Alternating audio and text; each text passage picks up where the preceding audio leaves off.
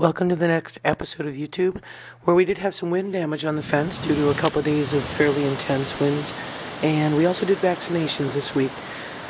First with the wind, blew a tree down onto the interior fence up on the top of the exhibit back, and broke the top rail, so it really was a kind of a security risk there. We were able to take a ladder in, cut the tree off.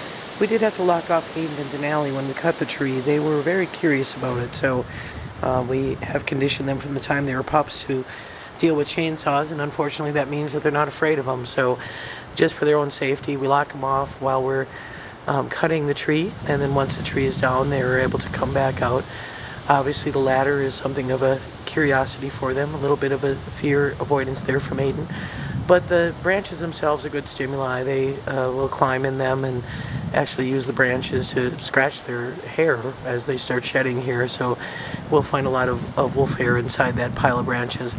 When the fall working for Wolves crew is here, we'll likely haul those out of the pen and burn those up to reduce the fire risk. But trees are a natural part of a wolf exhibit, especially one like ours that has such a large amount of natural vegetation.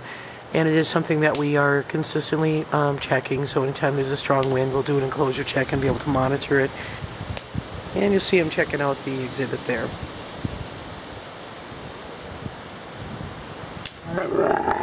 Then we moved on the next day to vaccinations.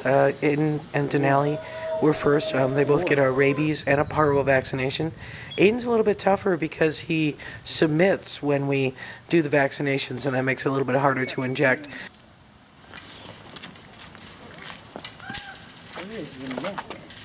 Denali is pretty easy to inject, although it's a subcutaneous injection. That means you pull up the hide in the back of their neck and you make a little tent and inject right underneath the skin. And Denali's second shot went much better than his first there. But both wolves are vaccinated. Grizzer was vaccinated. Shannon and Malik were actually vaccinated during the medical exam, so they didn't really need a dose while they were up. We took care of that while they were under chemical immobilization. In retirement, they're doing real good. Malik's tooth, obviously that area of infection is now gone with that tooth gone, and so his cheek is healing up. He's eating very well. Here he's doing a face rub. He just finished eating, and face rub is a pretty common thing to kind of wipe blood off, and he uses a small tree to do that. You will see the patches that we're testing. We tested his blood for, again, low thyroid, and you'll see they're fairly visible there as he starts to shed. He's got a couple of patches where he's lost some hair, and that's something that we're kind of waiting for the test results to see what might have caused that hair loss there. But we are seeing flies starting to return to the exhibit for the summer, so we'll be continuing the fly ointment treatment for everybody. Not the most favorite thing for wolves. The smell of the fly ointment tends to make them want to retreat from it. So, but basically the wolf care staff is spending a fair amount of time grooming, trying to get rid of some of this undercoat. Here's Grizzer getting a fair amount of undercoat brushed out.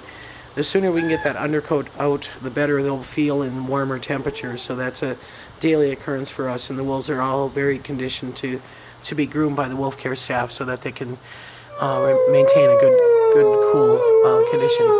And then the howling. As usual, communications between Grizzer and Shadow, and I'll just allow you to end up and listen to the howling. Have a nice day.